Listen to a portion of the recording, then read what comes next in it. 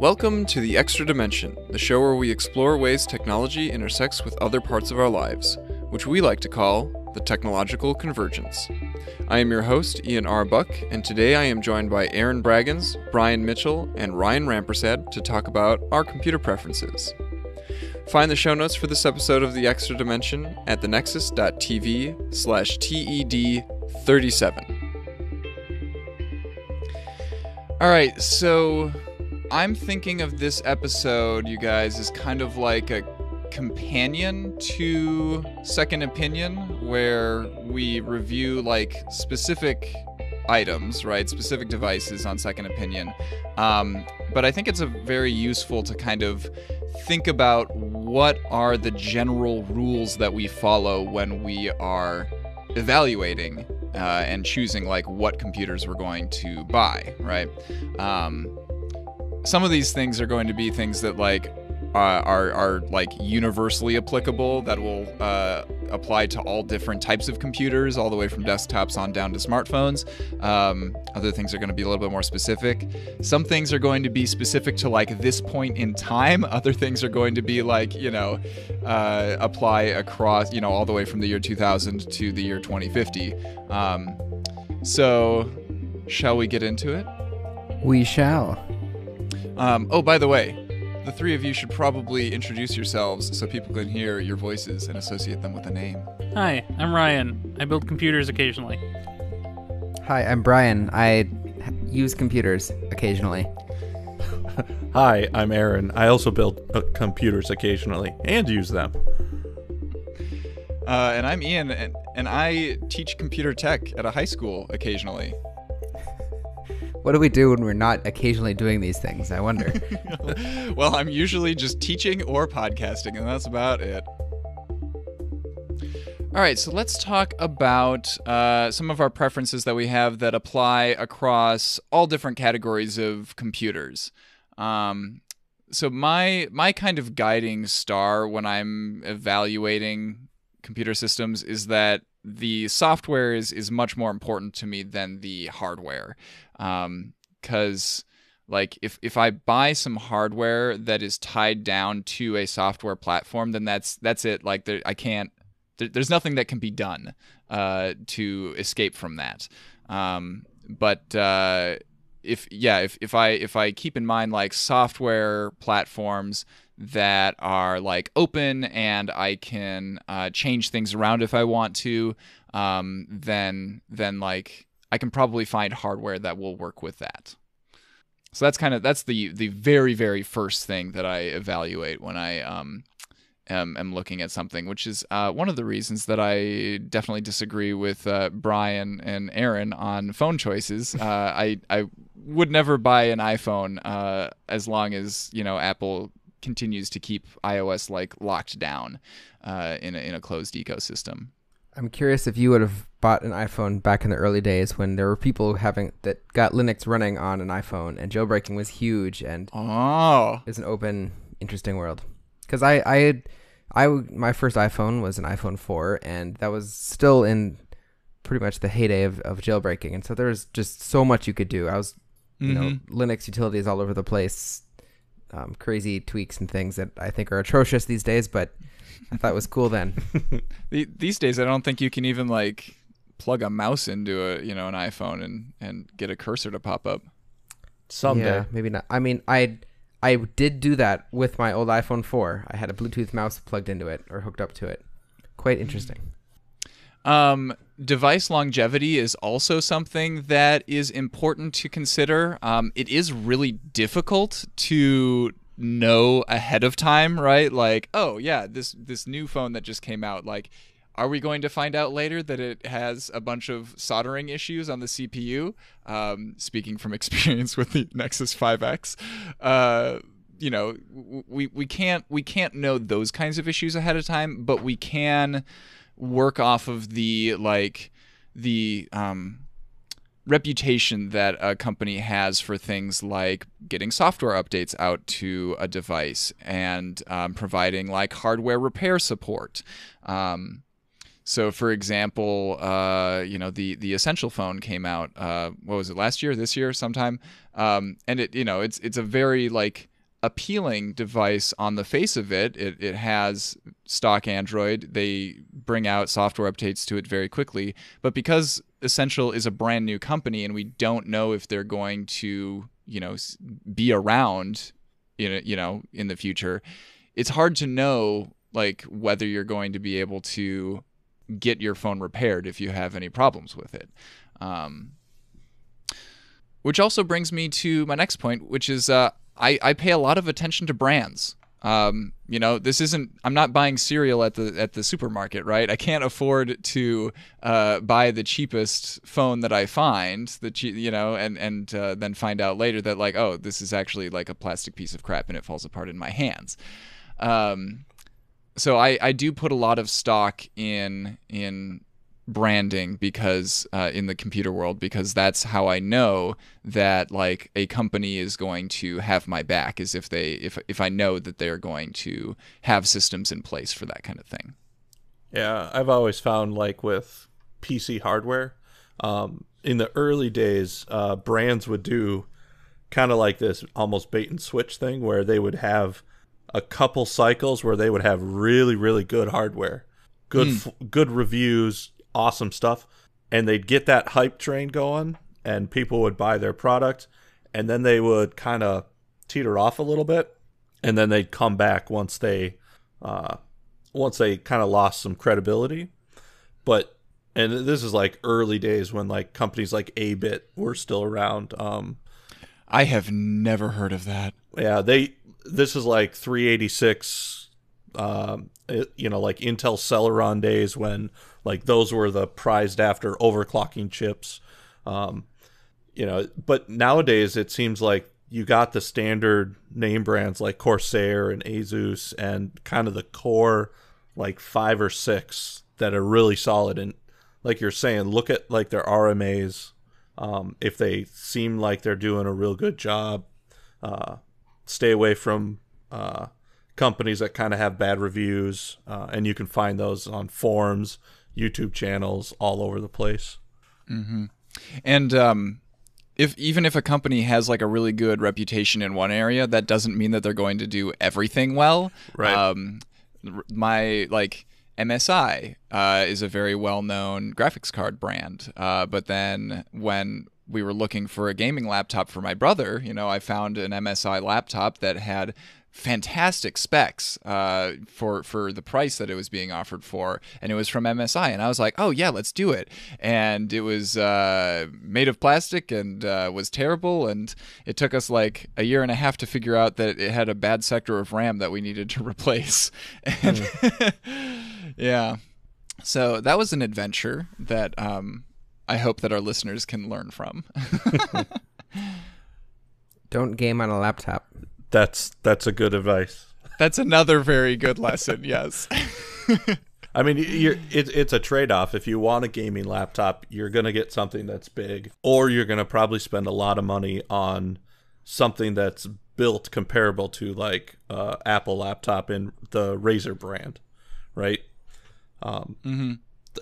It's like almost close to a $3,000 or $4,000 computer, but it's built really well.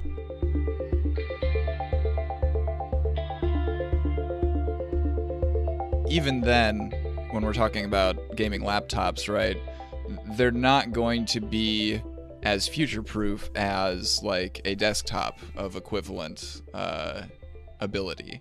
Yeah.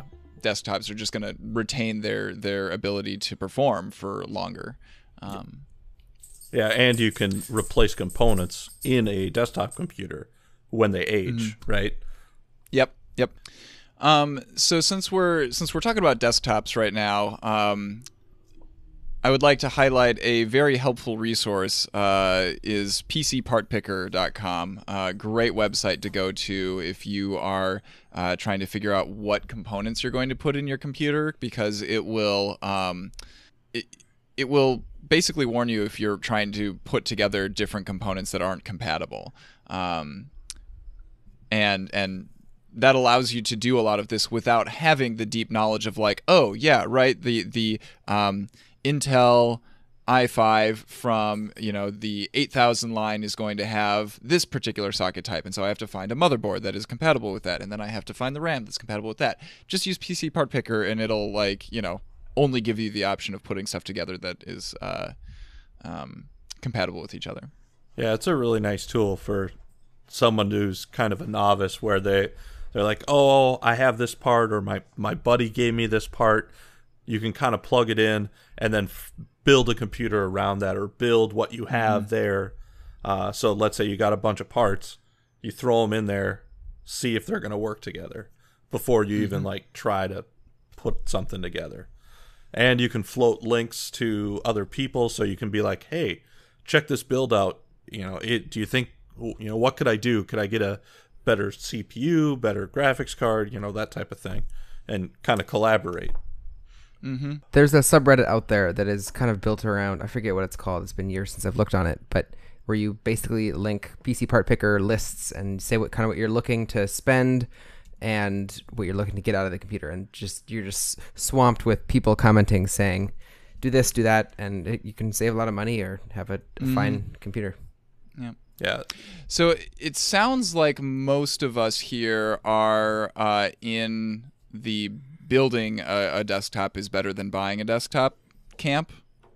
Yeah, I would say so.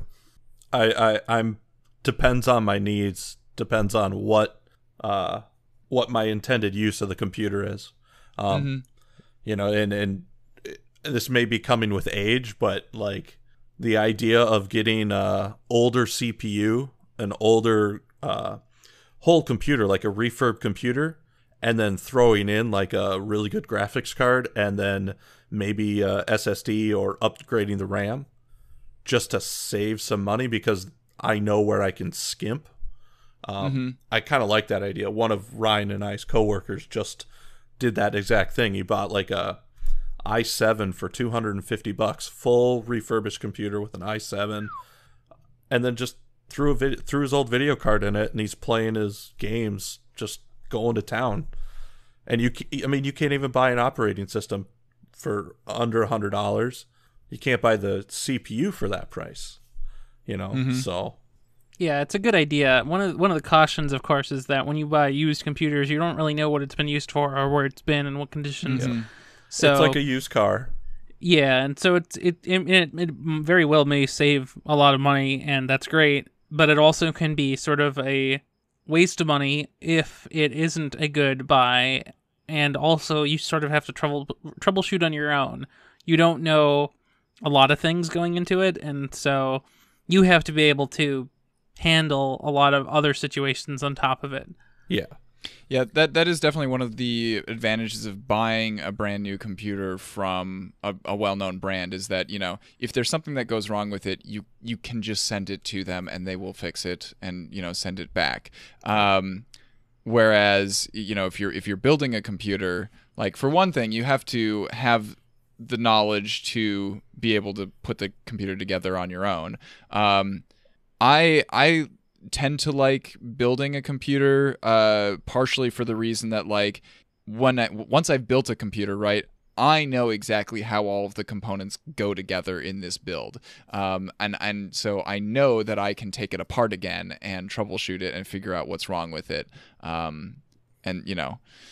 so that's, it's kind of up to you to figure out whether you want to go to that effort yourself, or if you want to have another company, deal with it on your behalf. And in general, you have to, you're going to be paying for that service. Yep.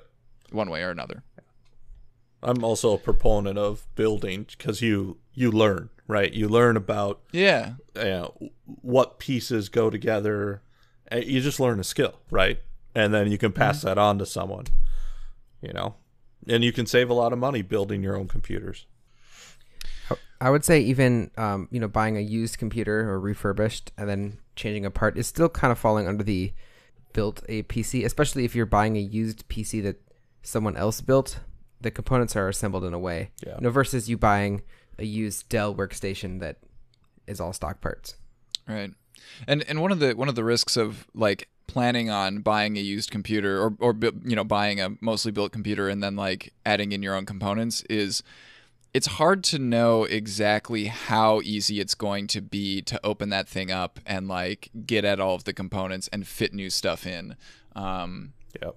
Whereas, yeah, if you're buying a case, then you can control the entire thing from one end to the other on how much space you're giving yourself inside the physical computer. Yeah. That the idea of buying a refurbished computer, I would say, is probably more of a advanced user, because our coworker is nerdy like us, right? He knows what he was getting into, because one of the benefits of building your computer is you can buy generic parts, where it's not generic. It's got a name brand, but the sizes are generic, right? They're designed to go together, where you get someone like Dell or HP or Gateway, for some of us older folks, they build stuff with like a proprietary form factor, so you have to buy their parts, which that is a bad thing. It's extremely frustrating to upgrade OEM desktops and computers for that What very is OEM? reason. What's OEM? I don't know, Ian. What's OEM? That stands for original something manufacturer. Equipment. Original equipment manufacturer? Okay, yeah. So basically, any of the large computer vendors, sort of as white label products, we generally refer to those as OEM vendors. Mm-hmm. Historical reasons. I don't know if there are modern reasons or not.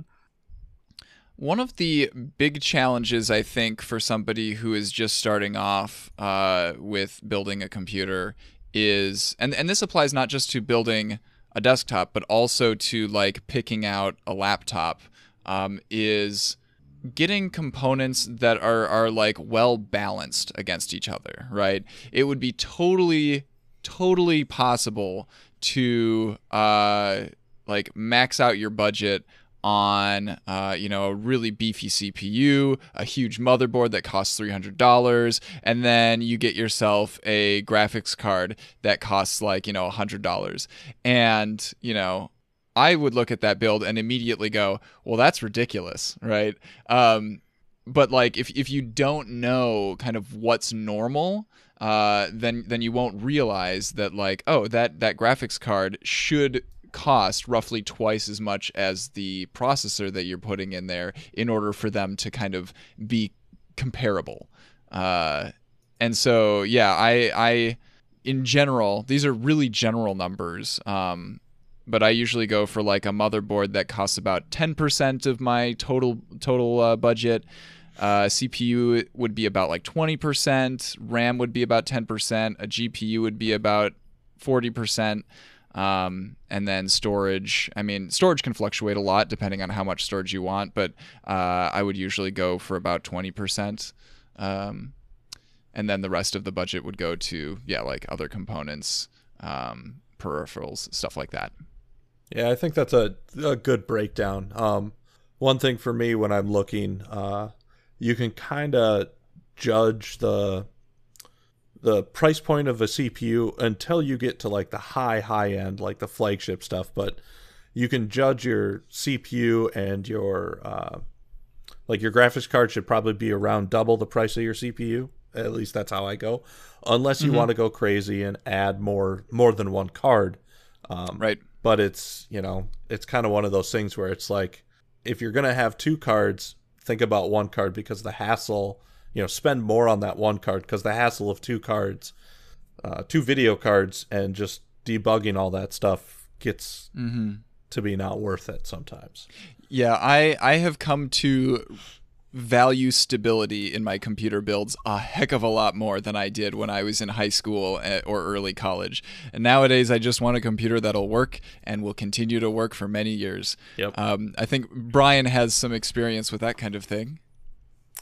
Yeah, so in college, it was 2013 that fall, I built a Hackintosh. So it was a gigabyte What's motherboard. a Hackintosh? It is a PCU build that you get running macOS, or at the time, OS 10. So generally, I think Gigabyte motherboards have the best support for macOS power management, Intel CPU. You can do AMD or NVIDIA graphics cards depending on which generation. And then everything else is kind of standard. Whatever RAM, power supply, case, doesn't really matter. I spent about $80 more on my CPU than I did my GPU, but just to throw a different thing into your guys's thing. I got the i7, which I think was $330, and then I got at the time a GTX 760, which was $250. Huh. So that's what I'm still rocking today with my Hackintosh. But when you do build on your own, support isn't there, especially with a Hackintosh. We recorded a podkit, I don't know, sometime last year, I think, and we were like half an hour in, and the thing crashed, lost all the audio. We had to re-record. So now I've been recording on my 6-year-old MacBook Pro ever since that happened. And I'm looking for more stability. I want fewer wires. I'm basically going all in on an iMac here shortly. Which is kind of the opposite of what you said earlier, your preference being building versus buying. You're definitely buying an iMac. You can't build yes. one. Okay, I should prefix that saying if it's Windows, yes, build. He's configuring a Mac. Yeah, build He's to order. building it in his cart. Yes, exactly. Building in my cart, exactly. Yeah. Oh man, I remember the days in high school when I would just like go to Alienware's website and just like trick out, the highest end laptop that I could and just drool at the screen. That is what I did in like 6th grade and junior high before I got my MacBook. And I would just spend hours and hours reading Wikipedia on all the Macs. It was incredible. And watching old keynotes. Oh man, I was the coolest kid. Life was so much simpler before I had like money of my own.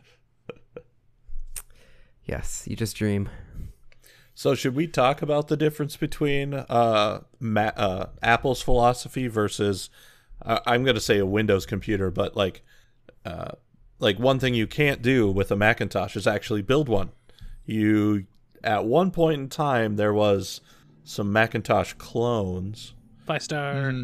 But dark era for Apple. But like for me, I want to build a Hackintosh because I don't necessarily want to be prescribed what I can have in a desktop.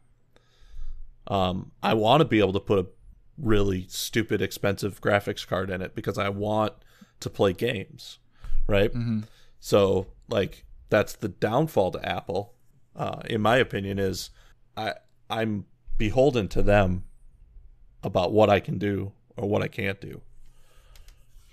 Yeah, in terms of the Windows versus Mac argument, I think that the two operating systems are pretty comparable on most of like the kind of higher order questions that we can ask, like, are they open operating systems? Yes, you can install software from anywhere on both of them. Not Windows S. Okay, well that's not. Yeah, sure. Is that even Windows? I would not categorize that as Windows. Like Windows does do, like Microsoft has put in a lot of effort into ensuring that there is driver support for basically every piece of hardware on the planet for their operating system. And the more that I the more that I have come to terms with like the problems that Android has had with their update cycles, the more I appreciate like, wow, how did Microsoft even manage to put this together? I think that for the most part, like, choosing between Windows and Mac OS is going to come down to like what is your preference for like the user interface, and then like some really specific questions like, are the games that you want to play available for the operating system? Yep. Do you need to have a Unix terminal? Yes. Like so like really specific questions like that are going to differ from user to user, I think are the main differentiators for Mac or Windows. Mm-hmm. And I mean, it doesn't matter, but I'm personally on the Windows side of things. Really? Mostly because that's how I grew up, and also that's where my games library is. So sure. I converted my whole family from Dell and Windows to Macintosh. I don't really know. Well, it was me in junior high. I liked playing with GarageBand. That's pretty much what did it for me. That's all it took. That's all it took. I think I would personally really like to make the switch over to some flavor of Linux.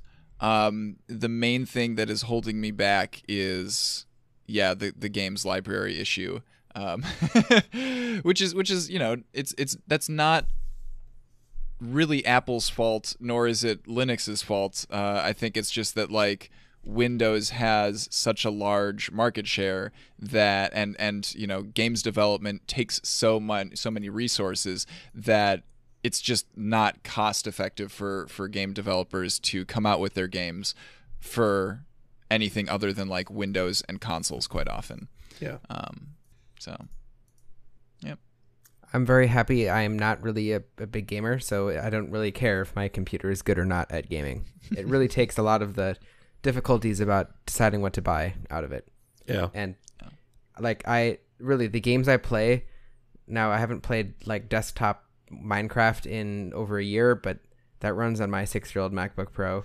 So does Age of Empires 3 and Age of Mythology, which are both from the early 2000s. So, and that just runs in Wine. So yes, they don't work on Mac OS or Linux natively, but they also don't. That's very true. They hardly run on Windows natively either. So True. Whatever. Yeah. In a modern version of Windows, you're probably doing an emulation of like Windows 2000 or something in order to get older games to work anyway. So Exactly.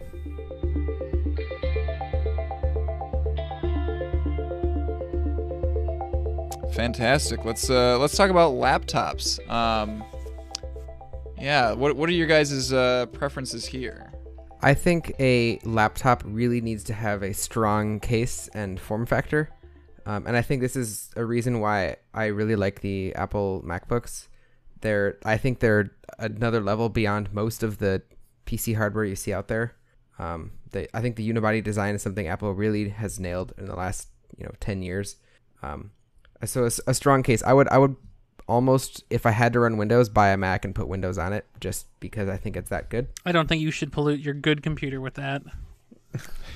Oh. I'll buy a second Mac just to have that run Windows. There you go. It's like my two phone situation right now, right? Just There are some PCs out there that are actually unibody design. I think one of our coworkers just got a Huawei. The MateBook. Yep. Yeah, the MateBook. And yeah, I've been hearing great things about that. There are some competitors. It's got a glossy screen, so it's not that great. It's not that good, but it's almost good. Now, Ryan, I think your forget what maker it is. Which one is it? Your aluminum Windows computer. I have no idea. You got it a year or two ago. Oh, sure, yeah. So HP has this line of Envy computers.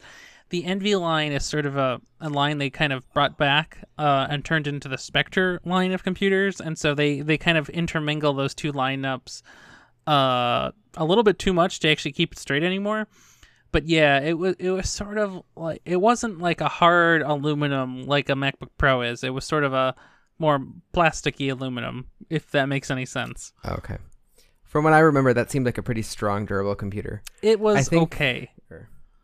I think the Windows Surface line, at least for my limited exposure, seems strong enough in terms of the case design. I think a metal case just brings a lot more durability and quality to a computer. On the other hand, I did have one time in high school where my old Dell Latitude laptop, big chunky brick, right, made of hard plastic, collided with a MacBook Pro, and the MacBook Pro had a dent in its soft aluminum. You couldn't even tell on the Dell that it had hit anything. Yeah. So sometimes metal is better, sometimes plastic is better. It really It's depends probably on what. The monstrous steel frame inside of that Dell computer. Yeah. Oh man. So that is one thing that I've made a few mistakes in the laptop realm that I would like people to learn from. Is specs are not as important in the laptop space as they are in the desktop space. The form factor is definitely a huge factor, and I did not appreciate that for a long time. Like that the laptop that I had when I was a kid was huge. I probably wouldn't need to see a chiropractor right now if I hadn't been lugging that thing around when I was when I was growing. It's really difficult to know just by looking at like a product sheet, like whether the keyboard and trackpad are going to feel good when you're using it, right? So that's why I put a lot of stock into like, in-depth reviews. And the other reason that I don't really pay as much attention to the specs of a laptop is what we were talking about earlier, that like a desktop is just going to last so much longer than a laptop, no matter how powerful the laptop is right now. And so like, since I know that my laptop isn't going to remain powerful, like why even try? So that's going all in, I would say. Maybe yeah, because I'm not going to spend $3,000 in order to have a laptop that is going to remain powerful in the future. I would rather have one that just like meets my needs. I mean, why wouldn't you want to buy a $3,000 laptop and actually have it be good for 5 years? I mean, that's fine. Yeah, no. So what I would rather do is buy a laptop that's like, I don't know, $800 to $1,000, maybe $1,200 if I'm feeling wild, right? And just like bring my expectations back, right? I have a desktop at home. It's okay. I can use the desktop for things that I really need, like high performance computing for. It's okay that the laptop can't do all those things. Just get over it. Don't need that. Hold on, Ian. I'm going to tell you to get over all your storage. Like, okay, I can understand if you are a software developer and you need to run the software that you are, the code that you're programming, and have that perform at a high level, like no matter what coffee shop you happen to be working in.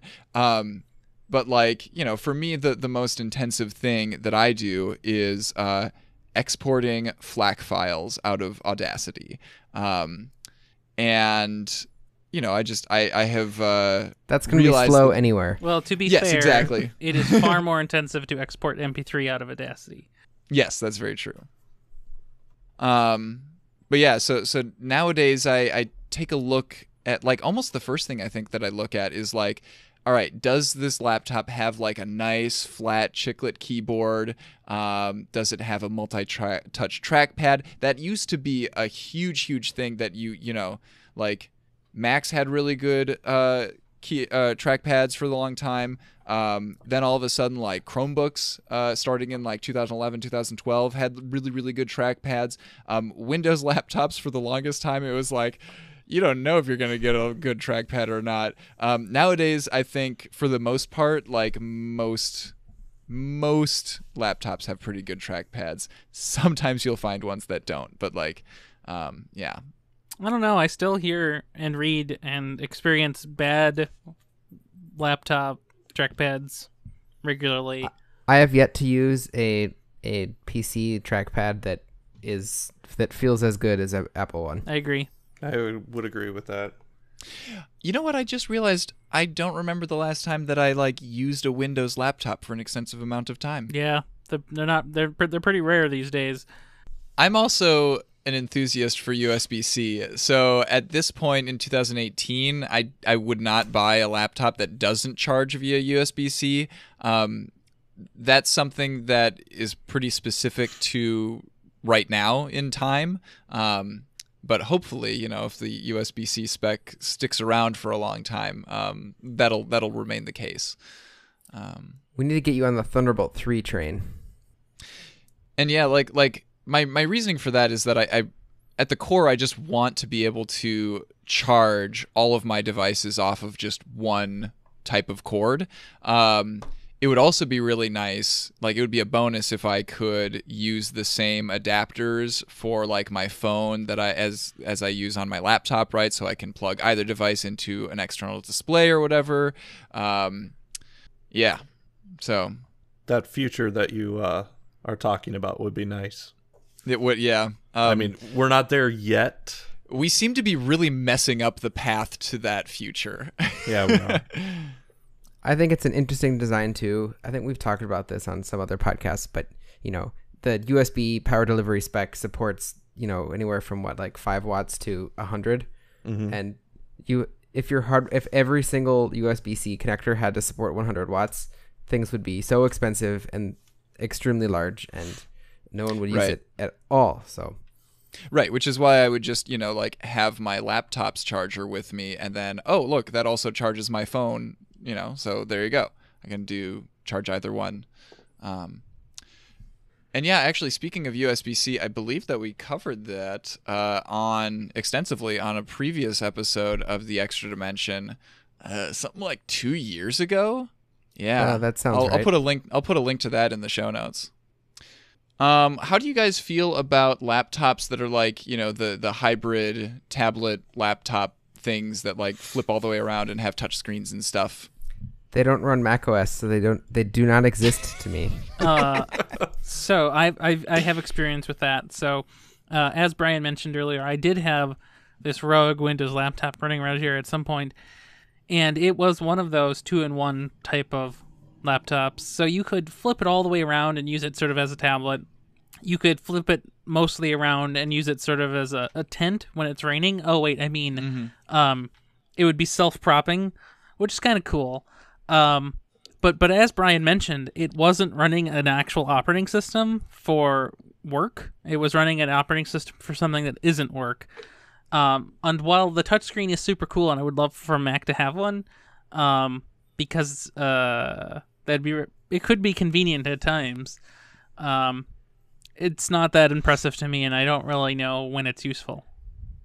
Yeah, the most useful cases that I have seen for a touchscreen on a traditional desktop environment was my fiance does digital art, right? And so we bought her a Surface Pro 4, and we figured out some third-party software to install on it that would make it much easier to use the stylus on in Photoshop or whatever. Does she use GIMP? I don't, whatever illustration program she uses, right? But also having these nice big on-screen buttons for just undo, redo, the buttons that you'd expect to see on a drawing tablet.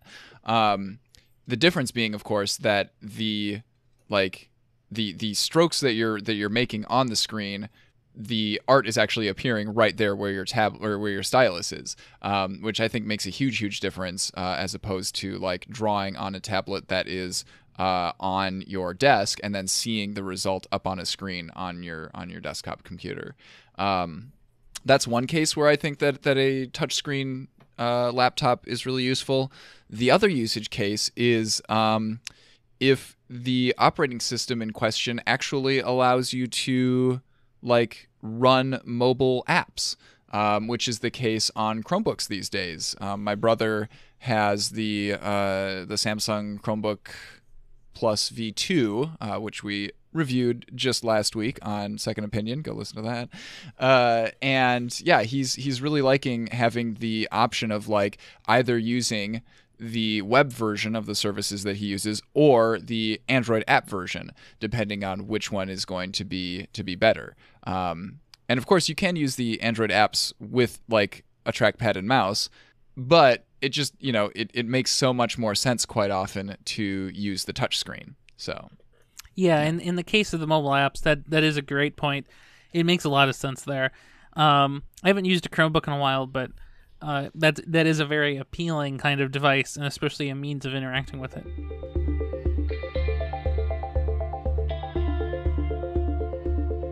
Shall we talk about tablets? Sure. What are tablets, Ian?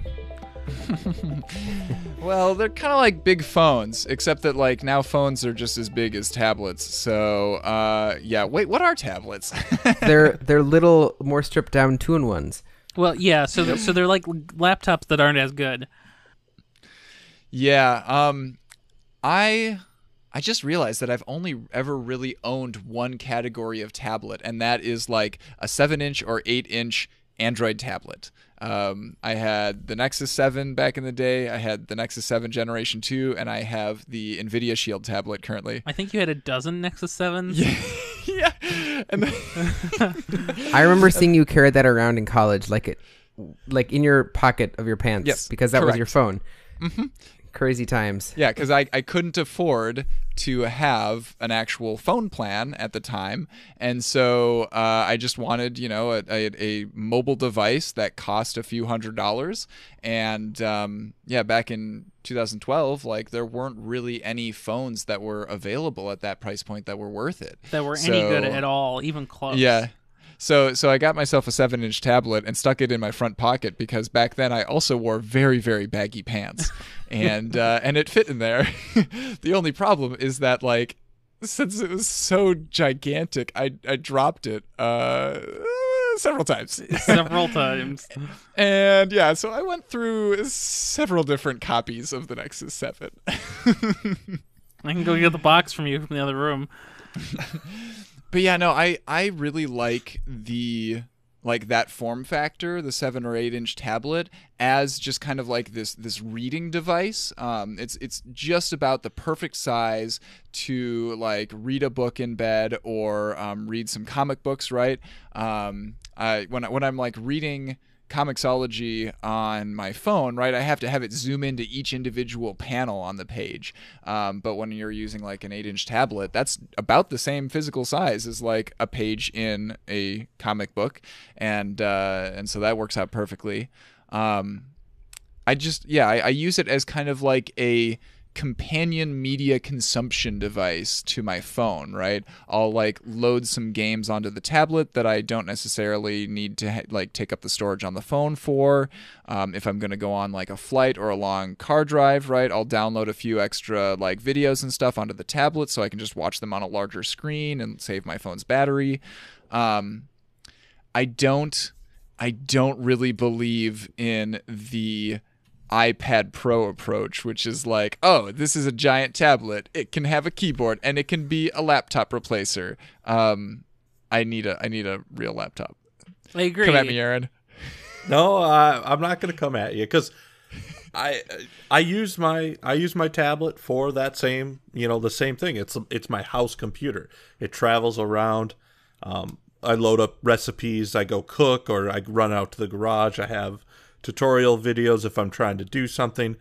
I just see, like, that type of device as, like, the replacement. And I know we're not there yet because, as Ryan is going to say, I can't build my next OS on an iPad yet, which I agree. That's my criteria for future computing.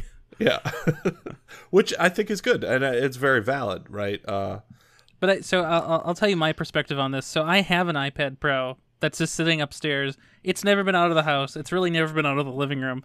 What does it do? It doesn't do anything. I have a phone that's like 20 feet long here, I think.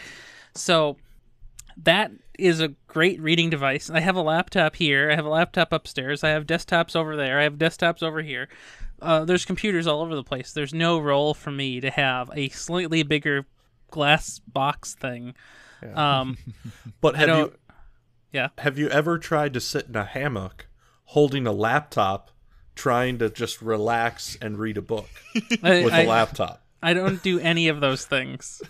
I was gonna say I would like to see Ryan doing that. Relaxing? I agree. Me too.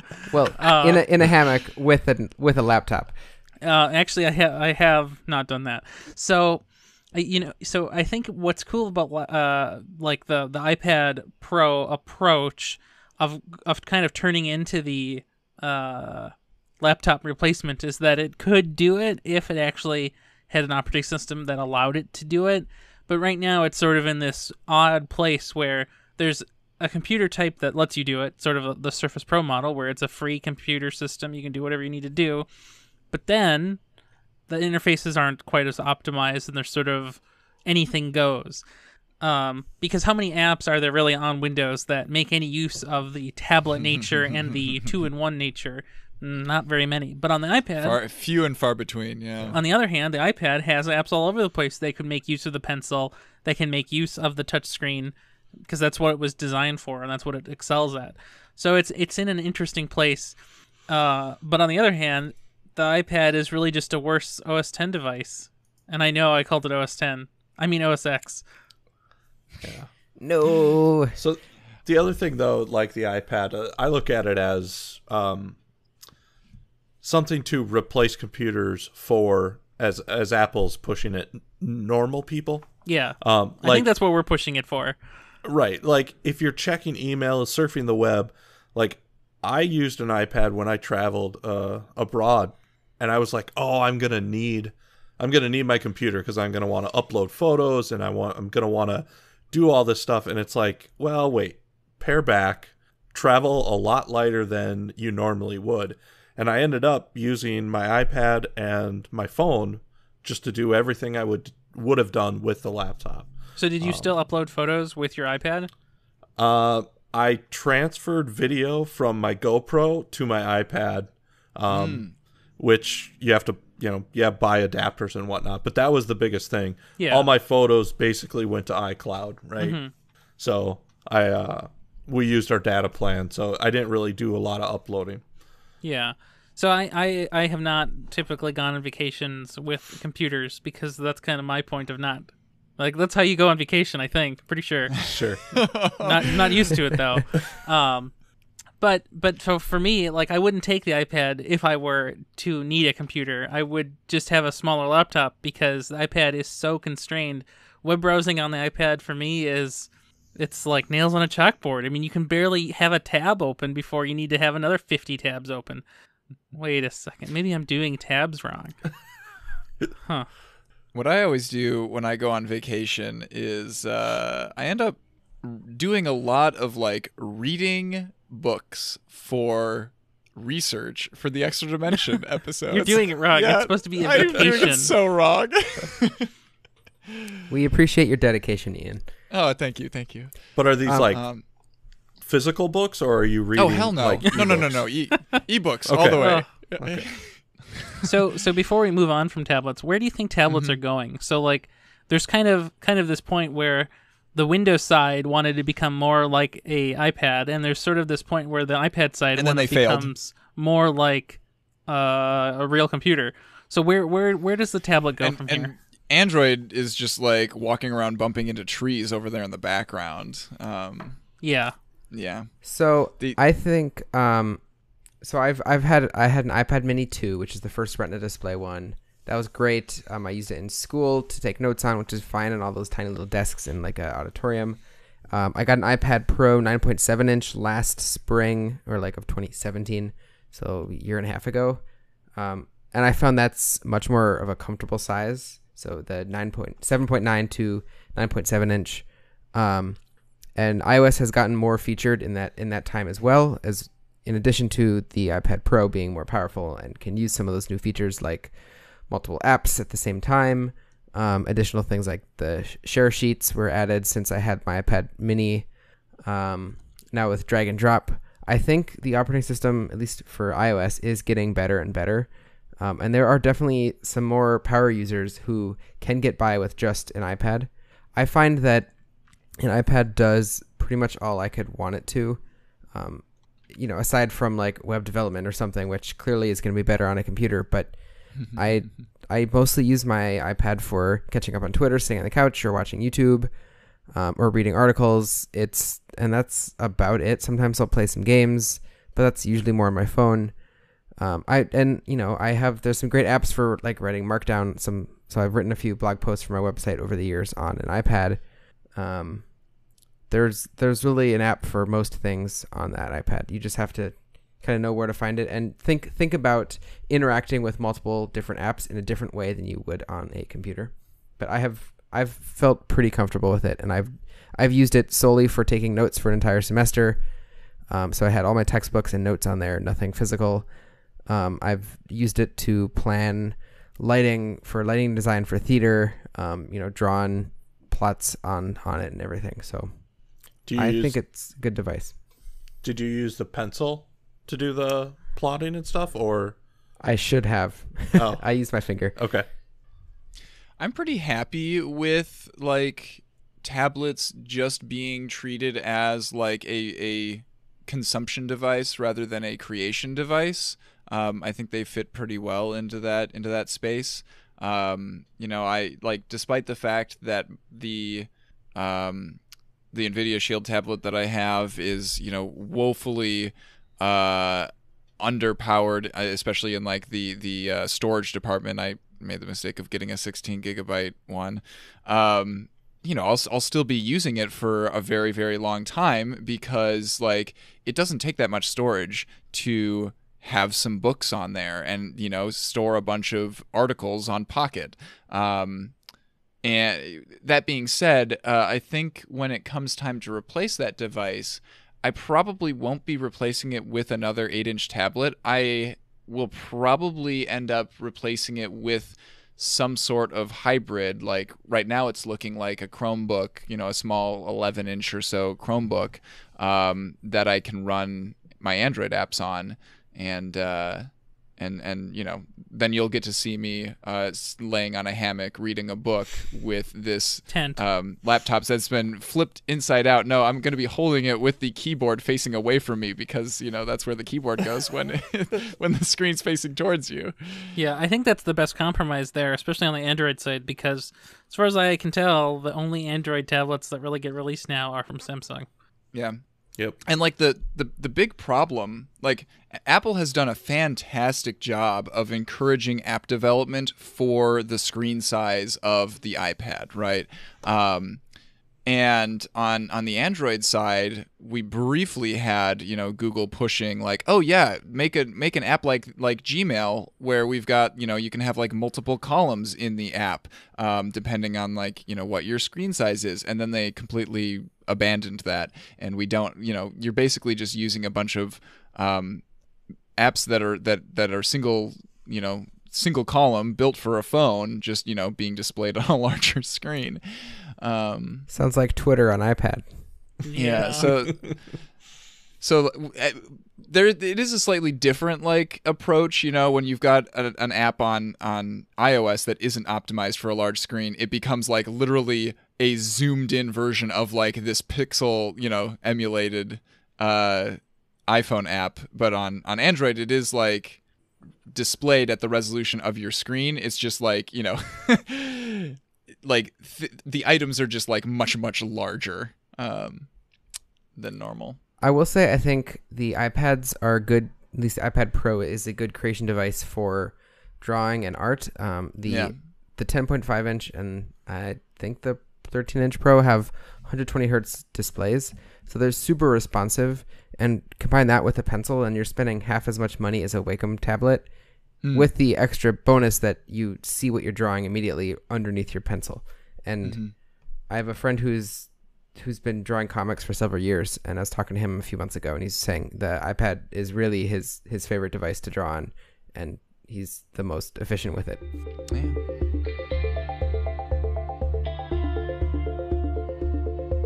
Hey, let's talk about those miniature tablets. I mean, phones. You mean like this one right here? Yeah, you are definitely currently holding a phone that straddles the line between phone and tablet, which some people like to call phablet, but I hate that. Good, because apparently that's a Max. That was good, huh? Timely, isn't it? So I will begin the phone section because I buy a lot of phones. All of them, I guess. No, that's a joke. It's a joke that I buy 3 phones a year. That's just the record. I think you are averaging like 2.5 per year for the last few years. Yeah, let's not talk about that. When are you buying the iPhone XS Max or whatever it is? Let's also not talk about that yet. So I've been on this phone buying spree for the past couple of years because I don't buy a whole lot of electronics these days, but phones are easy enough to just kind of swap between. But I've been mostly on Android, and that's kind of for a variety of reasons. Once you kind of get into an ecosystem, there's integration with services, there's some app stickiness, but I also enjoy some of the hardware differences and quality of those features.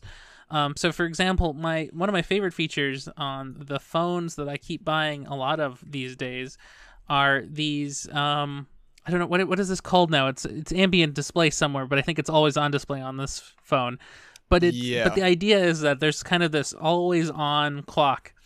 And I don't have a watch, so this is amazing. Like, this one feature sets apart an entire generation of phones and an entire ecosystem of phones. But there's just other things on Android that I happen to like better. For example, I can arrange my icons where I want them. I can't do that on my iPad, which is absurd. I used to be able to do that when I jailbroke. Well, that's good. I'm so glad that I have to. How many years ago was that? I think I did it as most recently as iOS 8.4. Yeah. So I think there's a lot of reasons to still like Android. Now there are reasons to dislike Android. There's insane privacy leakage. I mean, just it's at every turn, at every corner, at every GPS coordinate step. Google gets cold and it's told exactly where you are and what you're looking at. That's cool. I guess I live with it because I keep using it. But there is some appeal to not have to deal with that. Although I'd still do it probably. Yeah, and I totally understand if that's somebody's concern that, like, okay, maybe you don't want to use Android if you really are worried about that. I consider it a feature that my phone always knows exactly where I am and that Google always knows exactly where I am, because they take that information and then give it back to me in a very useful way. Totally. Right? Like all of the photos that I take on my DSLR, which does not have a GPS plugged into it, it doesn't matter that they don't have location data directly on them, because like Google knows where I was when I took those pictures, so it just puts 2 and 2 together, and then those photos are sorted into the correct locations. Absolutely. My dream, of course, is that all of this is either handled on my own server, encrypted on somebody else's server, or just directly on the phone. Of course, none of those things happen with my current setup. But since we're talking about what things we look for, I look for the latest phone. Clearly. No, I mean, I guess I look for some things. So screen quality is important. The ability to actually not fall apart and have soldering issues and power button issues, those are kind of important. Excuse me, are you disparaging my Nexus 5 and Nexus 5Xs? Yeah, I am. I one of those phones I didn't own because it was so bad. So previously the Pixel 2 came out. The Pixel 2 looked awful, but the Pixel 2 XL looked good, but it had an awful screen, so I didn't buy it. Even though the Pixel 2 has what is said to be the best camera on the market in a smartphone, at least on the Android side, it doesn't matter because the phone itself is priced absurdly for the relative specs that it has. So, I mean, it's a weird balancing act with these phones. Also, it's amusing now that all of the phones have suddenly price crept their way up to $1,000, and I don't know I'm so mad. I don't know how we're supposed to feel about that. I'm very angry. I was so happy when I could buy a really good phone for like $400, and now can't do that. I have been price crept up to a staggering $600. Whoa, that's where everybody else started. I'm definitely like everything, an Apple user for smartphones. So when I decide to buy a new iPhone, I really don't have that many options. So it's kind of whatever makes sense at the time, and that's usually the latest phone model. Many years ago there was only one new iPhone a year. Since then I've gotten the smaller of the latest, and now I'm going with the largest of the latest. I'll be buying a XS Max in approximately 4 hours and 32 minutes. But I mean, I've been on iPhone since iPhone 4. I had a 4, 5, 6, 7, and now soon XS Max. So, and I try to buy those unlocked because I generally do when I travel internationally. If I'm somewhere for more than a few days, buy a SIM card and get data abroad. And so being unlocked is important. When I even travel domestically, I buy another SIM card. That's next level. Oh my gosh. Oh my gosh, yeah, I remember when I came over to your house and you had 2 Samsung Galaxy S8s, because like one S8, one S9. You had one on T-Mobile and one on Verizon. Yep, you got it. You're ridiculous. Nah, not at all. I think that having an unlocked phone is extremely important because like for one thing, there's the like traveling internationally, being able, like, not being tied to a carrier if you find a better deal and you want to switch, but also like it does wonders for the longevity of the device, for the resale ability of the device if it's unlocked, right? I will never so I'm always kind of on the lookout for secondhand phones that I can buy for my friends, for like my siblings who just need a phone that's a few $100s. I will never ever buy a phone that came from Verizon from anybody because there's no way for me to do anything with it. Other like it becomes a Wi-Fi tablet because like my siblings can't afford to use to be on Verizon. There's no way for me to unlock the phone and get it on any other carrier. Now, to be fair, there are very, very affordable prepaid Verizon plans now. Yeah. Okay. There's also, I take this unlocked concept further than just like the carrier unlock, but I need to have an unlocked bootloader, which is goes into the software update issue, which is a very, very difficult thing to address on the Android side.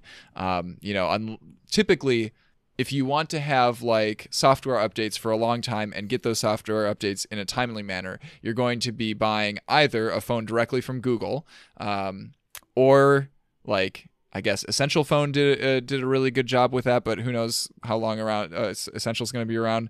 Motorola typically does a pretty good job with this, and I don't think they do a good job anymore.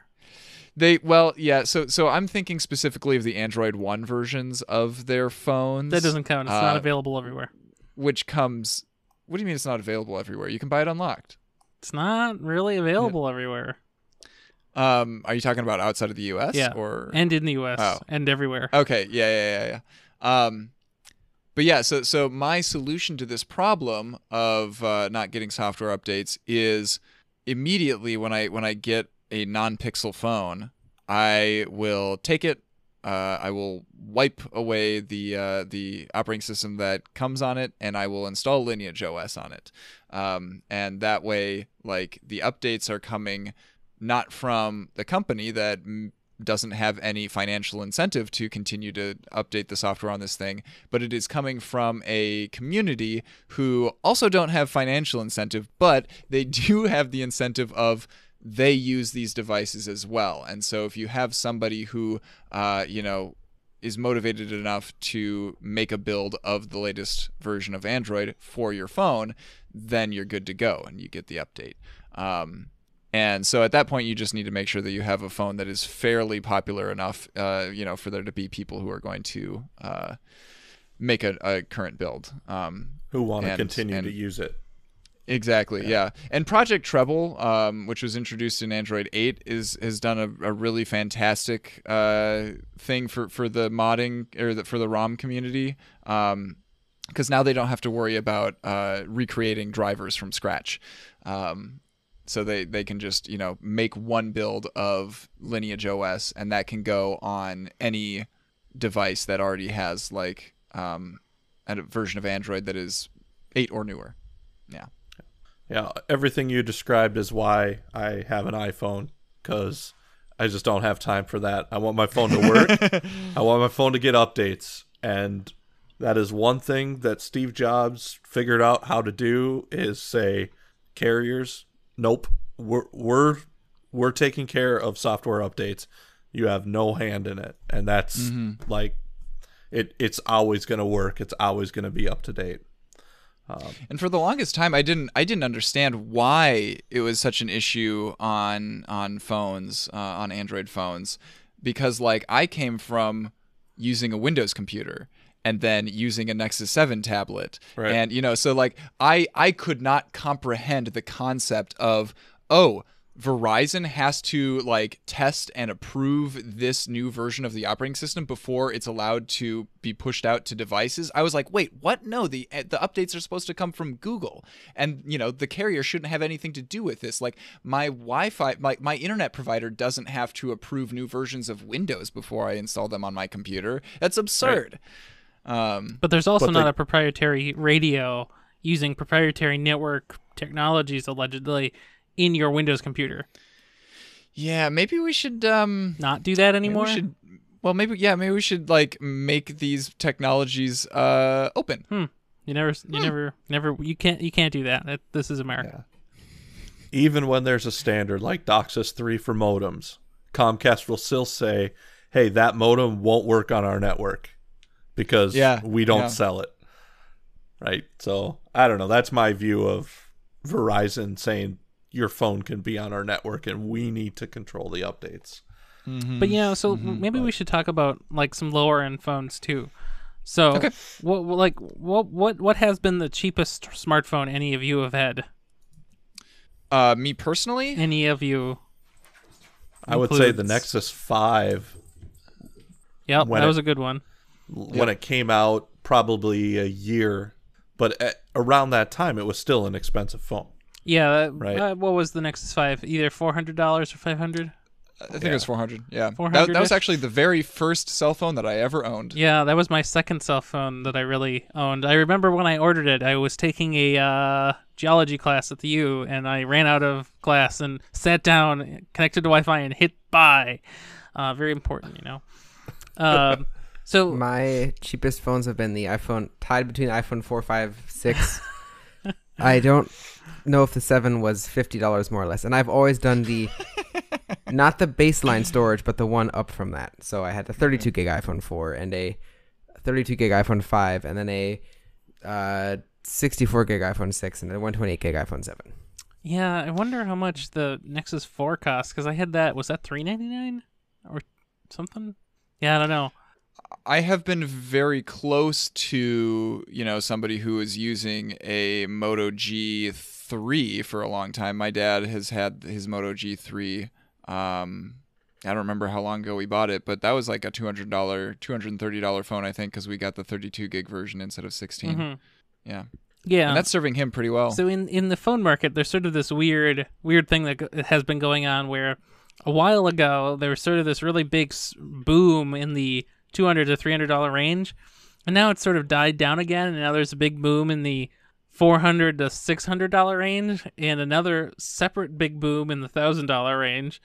And so now there are some really awful phones again in the $200 range, where they're running chips and made out of materials that are very subpar to what was hanging around relatively just recently. Yeah, and what Aron said about me worrying about software updates applies to me listening to Ryan talk about hardware, because I can't keep track of like what different processors are where in their product lineups for all of these, because there's a lot of different there are more processor vendors in the mobile space than there are in the desktop space. While true, there's also surprisingly few relevant vendors in the mobile space. Yes. You basically have Qualcomm and Apple and Samsung. Yeah. I guess I came to Android because of its integration with Google services, but like I've stayed because it's an open platform. I don't think I would be able to stand using a device where like I can only buy the apps from the manufacturer of that device. Even though I don't like play most of the like games that I have bought from Humble Bundles, just like, knowing that I can take all of my software and have it like be free of DRM on Android is like a huge load off my chest. I think something going forward in the future is, how do we archive all of these old apps that no longer run anymore because they're all locked into proprietary things? And I don't know if that's going to be possible, or maybe way in the future someone will emulate iOS or Android. But Android I think is way easier to do that with. For sure. Yeah, we'll see. Especially if you already have the APKs that you just keep those in a file in a folder somewhere.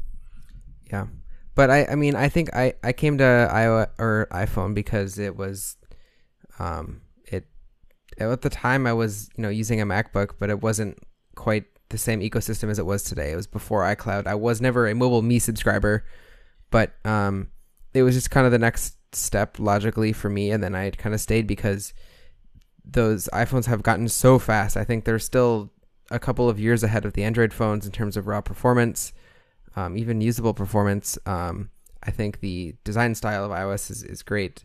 You get software support for now 6 years of running the latest software on an iPhone. Their security, I think, is much better than Android, especially on a per device basis. Yeah, I would like to publicly shame Google here on the software support side. They introduced Project Treble last year, and I thought, oh, okay, this is perfect. They're not going to have to rely on Qualcomm to come out with drivers for the processors. So Google will be able to keep updating their own devices for as long as they think that that's important. And apparently they think that it's important for 3 years, which is absurd, right? They took their 2 years software support and bumped it up to 3. Ooh, my gosh. And I've heard on average most are supported for maybe just a year and a half. Right. Yeah. No, I'm talking just specifically about the Pixel line. Yeah. I have a really funny preference when it comes to phones. I definitely have gotten myself hooked on Project Fi as a carrier. Now, to be clear, any phones that I buy from Project Fi are unlocked. I don't have to keep them on Project Fi. I can just switch them to a different carrier. But Project Fi is such a good deal for the amount of money that you're spending, and the amount of coverage that you get, that I don't think that I would really like having a phone that isn't one of the handful of phones that is approved, that is fully compatible with Project Fi. I can take my Project Fi SIM and put it into any unlocked phone that I want, but then it only uses T-Mobile's network, which defeats half of the purpose of me being on Project Fi. I find Fi's data plans still far too expensive to be worth it. Yeah, well, I don't use much data, so I'm typically spending $30 to $35 per month when I'm on Fi. Yeah, it's too much. Yeah, I mean it's the exact same amount of money that I was spending on T-Mobile, but I get far better coverage. I don't go anywhere. I live here. I have fine coverage. Do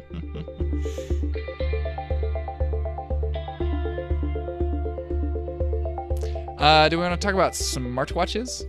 I don't know, what time is it? Time to get a watch. What can we really say about smartwatches? Really, I think it's really down to the Apple Watch is pretty much dominating all in terms of a smartwatch, unless you maybe count a Fitbit as a smartwatch, which might be on the line. Don't do it. Yeah, there are some Fitbits that you can count as a smartwatch.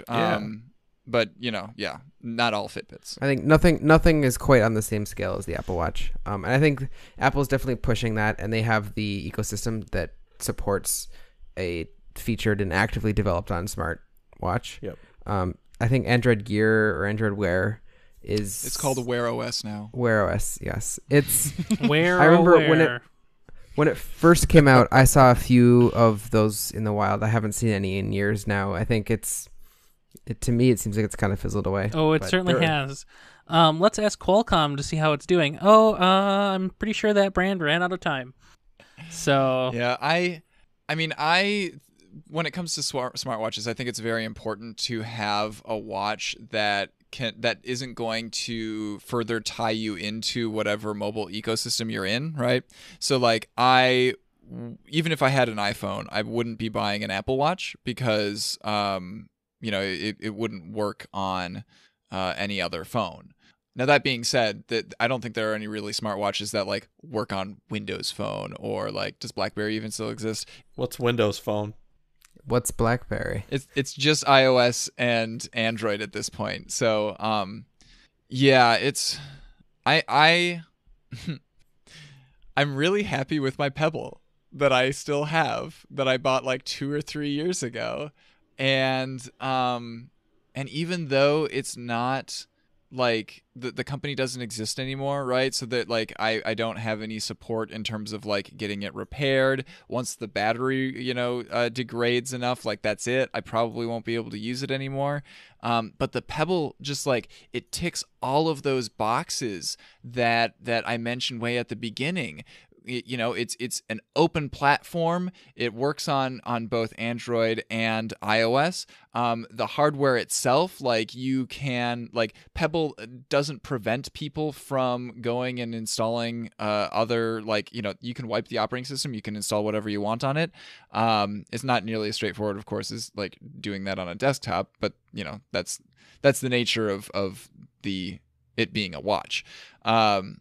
They even were like they had this concept of like third party watch bands that people could build that could have other sensors built into them, or whatever, and it could interface with the Pebble. And I don't think that we've seen that in any other smartwatch device. No. And there's some technical reasons why that's happened, right? So it's very difficult for any of these smartwatches to have good hardware unless somehow they get Qualcomm to deliver them good hardware, which is impossible unless you're Apple and you can make your own chips.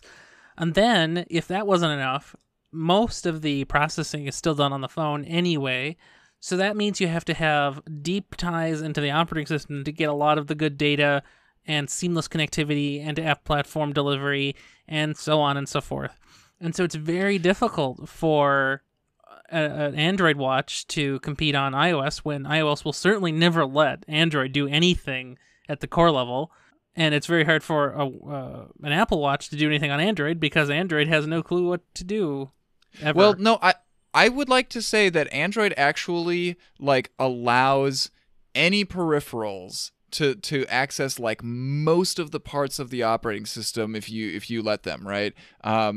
Like if Pebble had decided to go and come out with a model that had like higher end hardware, they could have done almost all of the same integrations as Wear OS had. They just would have had to build it themselves instead of getting the operating system straight from Google. And it's possible that they would have had to splinter their own ecosystem, which would have probably been even worse for them. But no, like with this Pebble watch, which like cost me $90, I'm able to get all of my notifications on my watch. I can reply to any messages that come from apps like Hangouts or Inbox or whatever. It can forward all of its step counting data to Google Fit. There's even this great third-party app that I installed for the Pebble that will monitor my phone for Google Maps notifications, and it'll put like that turn by turn, what is your next turn in your navigation on my watch, which was fantastic when I was biking around before I had a mount for my phone.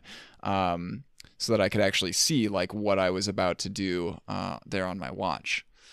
And I think that like ironically, having really low-end hardware in the Pebble is actually like one of the things that is giving it a lot of longevity for me, because I am not like, I bought this thing knowing that it wouldn't be able to do everything that like an Android Wear or a Wear OS, Watch OS, whatever iOS calls theirs. Apple. Words. Watch OS. Watch OS, yes.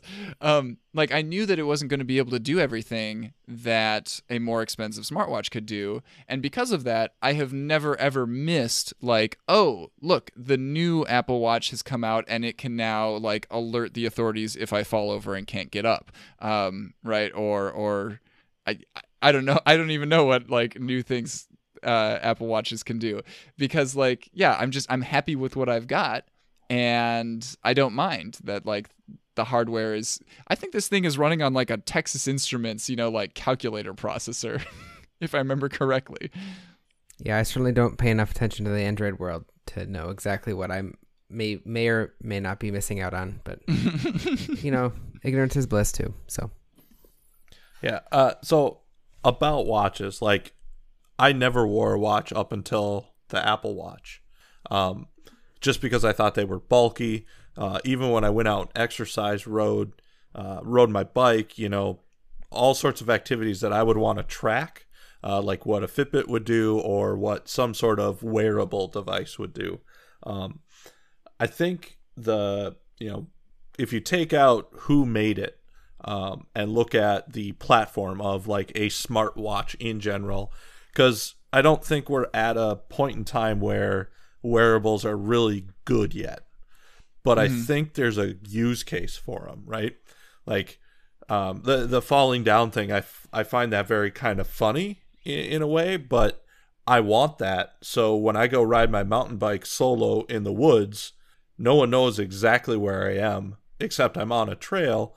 But if I actually have an accident and I'm not responsive, that use case just blows my mind for like technology. Like that type of thing, it could be built into my phone or like something on my bike. I really like the watch as like a wearable device. I think it's a platform that, just like you, the way you're talking about a Pebble, you're really passionate about what it can do for you. It just doesn't, you don't want to tie to a particular platform. Right. I think if we can get there in a couple of years where we're not waiting on like a Qualcomm to say, oh, well, yeah, here's a chip to do it. That's the like the downfall of wearables right now, is we're waiting on technology, I guess. Mm-hmm.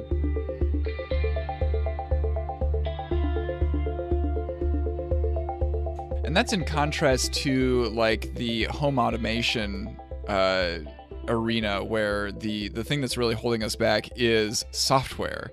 The biggest issue is like, you can't buy certain things because they just won't interact with other parts of like this system that you're building. And so, yeah, like we're still in the infancy of smart home stuff. Yeah, we are. And right now I think that the most important thing that you can look at when choosing like which smart thermostat to buy or like which smart lights to buy is just like, will it gracefully integrate with the other parts, the other things that you are also buying? Yeah. I know the answer to that. It's the no. other thing that it's no, yeah. But the other thing that I look at when I'm considering like smart home stuff is not like, it's not actually related to any of the hardware or like, anything like that. It's literally related to, is it meant to do something that is actually going to be useful in my life, right? Because so many of these things are just like, it's a gimmick. But like, a smart thermostat is a great example of something that can actually save me money because it is turning off the heater when there's nobody at home. An automated robotic like vacuum can actually do a task for me that I would normally have to do as a chore while I'm just gone from the home. Automatic window blinds can open when you wake up to let in the light, and then when you leave for work, close so the sun doesn't heat up your house. And then when you get home, open again so you see out your windows. Yeah. And they can turn off all the lights when your phone leaves the vicinity of your building. Yep. There's a lot of fun use cases. It's just if they would all work together. And they're really expensive generally. Like getting those Hue light bulbs, I mean, it's like, what, $40 a light bulb, which is a little bit too expensive for me. Yeah. And I can buy 3 phones a year, so. Yeah. Yeah. Well, they're not quite $40, but they've come down quite a bit. $35.99. Okay. All right. I think we pretty well covered most of the electronics that one might consider buying. fellas, where can people find you on the internet? Let's have our guest go first. You can find me on Twitter at 8BitAron. That's about it.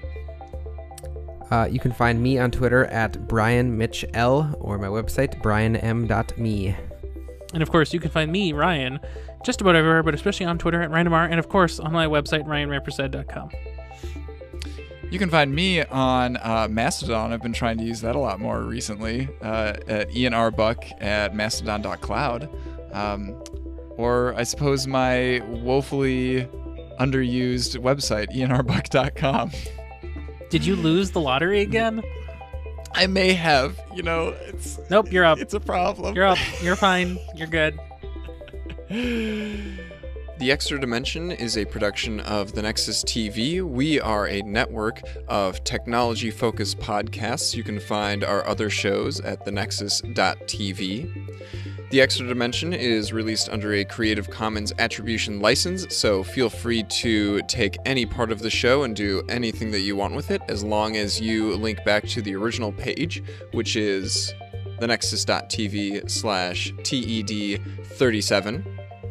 If you would like to discuss this episode with other listeners, please go to our subreddit at r/thenexustv. And if you would like to help support us financially as we make more educational, technology-focused podcasts, please go to our Patreon at patreon.com/thenexustv. And remember that no matter where you're listening to this, you should definitely go and subscribe to The Extra Dimension in your favorite podcast player so you can get all the new episodes as soon as they're created. Until next time, have a good one. Have a good one. Have a good one. Have a good one.